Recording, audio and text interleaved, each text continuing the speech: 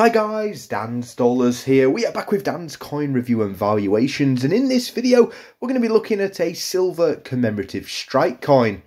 You'll find out exactly what that is in a moment, as it is the TITANIC 50 pence coin. Now this isn't actually a 50p, even though it is in the shape of it, and you do see that with a lot of different commemorative strikes. Again, this coin wasn't released for UK circulation, but it is in the shape of a 50p. And it is also silver plated. On the left hand side we have got the lettering RMS Titanic, along with the date that it actually sank, the 15th of April 1912. And on the right hand side we've got the picture of the wreckage along with its coordinate locations. You may well have seen a lot of news about the Titanic at the moment, and really do hope that the people on the Titanic sub are found well and they do make it back to the surface.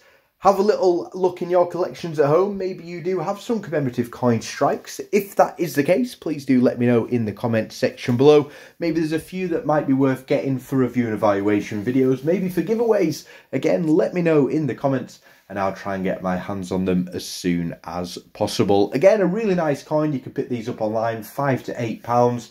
Different websites, for example, the Coin Club.